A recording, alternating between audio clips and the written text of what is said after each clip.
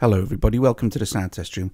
Today we're going to take a look at parallel compression, or New York compression as it's known also as well, or the New York compression trick. Okay, so there are lots of different ways to do this. Okay, I mean everyone has kind of their own little takes on it, but there were a couple of hard and fast rules you want to know. And this was developed in New York in the 70s, mainly for disco and disco drums, but you can use it on anything. You can use it on synth, sequences, vocals, anything you like, but we'll stick with doing it for drums. Okay, so the first rule is you have a drum track here. Now, whether it be all separate, routed into one bus or whatever, it doesn't matter. The point is that you need two versions of the track. Okay, so you need either it all going into a mix bus and then use the mix bus for the compression, or you need to create a duplicate of your wave file, your drum pattern here, which I have. Now all you can hear is the first track. I've got this turned down. Okay, let's just do this, and I've got the volumes turned down as well so you can hear me, but we'll don't worry, we'll turn them up again. So okay, so you need a duplicate. So you've got your track, you duplicate in Cubasis, you just hit duplicate and you've got two tracks. Okay, now let's forget the first track. Let's go to our mixer and let's turn that down and let's turn that up. It's exactly the same. In fact, it's just the same track. There's no adjustments at all. Now, the first thing we need to do is with our second track here, is we're going to EQ this track. So we're going to boost the top end. Now, this is where it gets important. You boost the top end quite a lot, okay, and you boost the bottom end as much as you can get away with.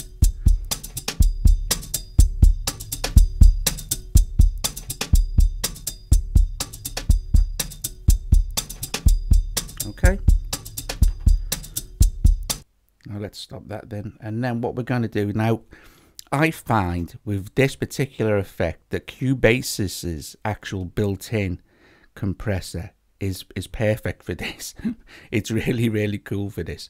So here's the crack with the compressor: fast release, fast attack, fast release. Okay, your ratio is kind of probably okay where it is, as long as it's not on 1:1, or if it's you've got like one that'll go to 0:0 where you're not compressing nothing. The 1:1 is not compressing it at all. So fast attack, and you need to have you want your threshold set fairly high, and I'll show you why. So let's play what we've got now.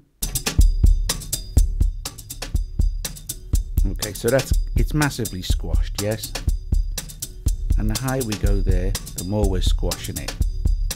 And if we drag our attack up, the compressor will start to do less. So fast attack,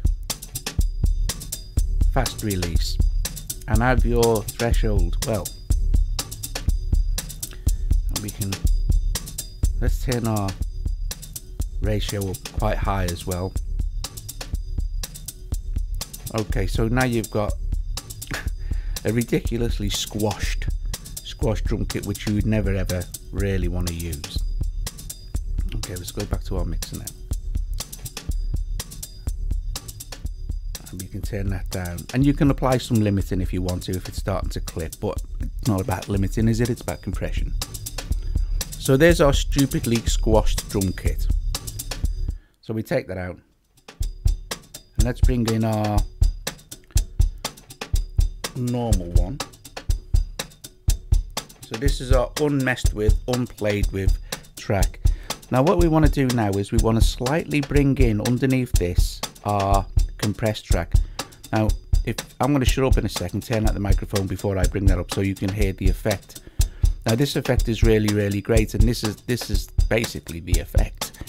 So this is the New York compression trick using parallel compression.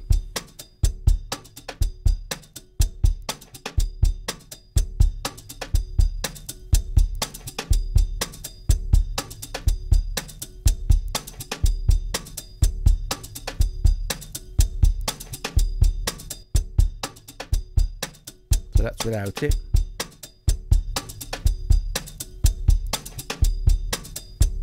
And you've given your drums extra sparkle and extra kick and extra punch, and you've also brought them out in the mix a bit. And that's it. That's basically it. There are other ways, of course, you can mess around with it. You can mess like if you have slower attack sort of thing and more release, you're gonna kind of add something there, but nothing quite as severe sort of thing. Of course, the cool way with parallel compression is you're basically controlling your mix with your compressed channel. So you never want to, like, that's horrible and that's miserable and flat.